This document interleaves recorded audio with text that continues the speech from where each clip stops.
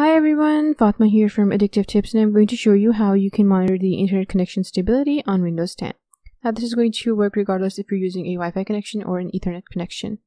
Go ahead and open the command prompt. You do not need admin rights for this, and run this command that you see on your screen. Tap enter, and what this command does is it pings the Google DNS server. If you want to ping a different server, go ahead, just replace this server address with the server that you want to ping. Now this command is going to run continuously and it is going to ping that server. And what you need to monitor here is the time. It basically tells you how long it took for your system to get a response from the server that it's pinging. If the system is unable to ping the server, you're going to get this general failure message or a request timed out message. And that basically means that your system is unable to communicate with an online server. You might have a problem with your internet connection, or you might have a problem with the internet settings on your own system. You're going to have to troubleshoot that yourself. Thanks for watching. I'll see you later with more tech tips.